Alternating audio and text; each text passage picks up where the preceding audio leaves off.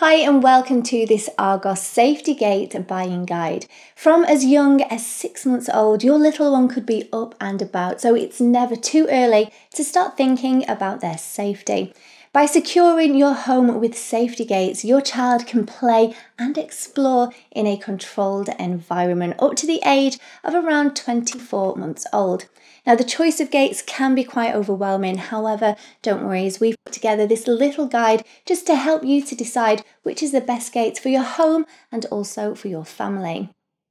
The first thing that you will need to do is count how many gates you need and where you are going to place them. So for example, if you do have stairs in your home, you're probably going to want to place one gate up at the top of the stairs and another one down at the bottom.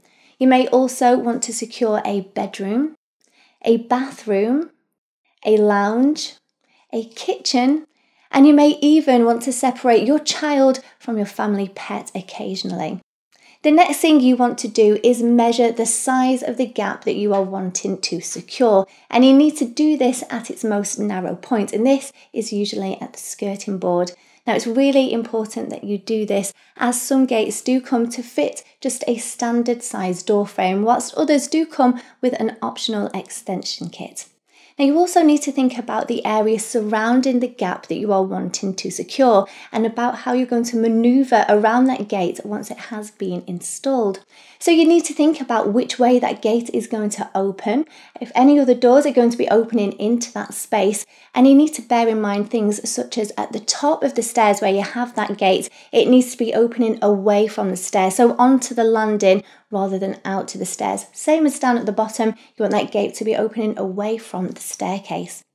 You may want to think about the different fittings that you have available. Would a pressure fit or a wall fix work best for you? Both do have their own merits and drawbacks.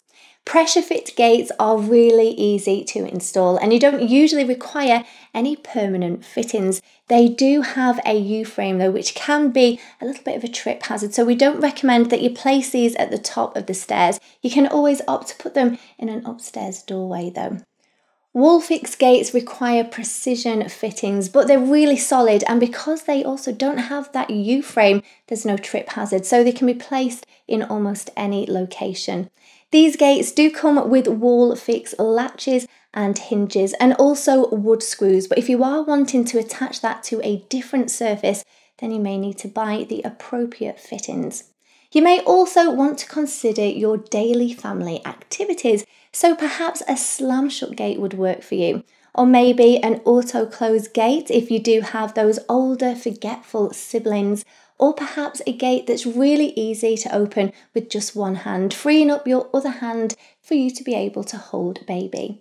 Now, there's many features available too. You do have the two-way opening, you have double locking, you have extra width and also extra height models, so do make sure that you have a good browse before making any final decisions.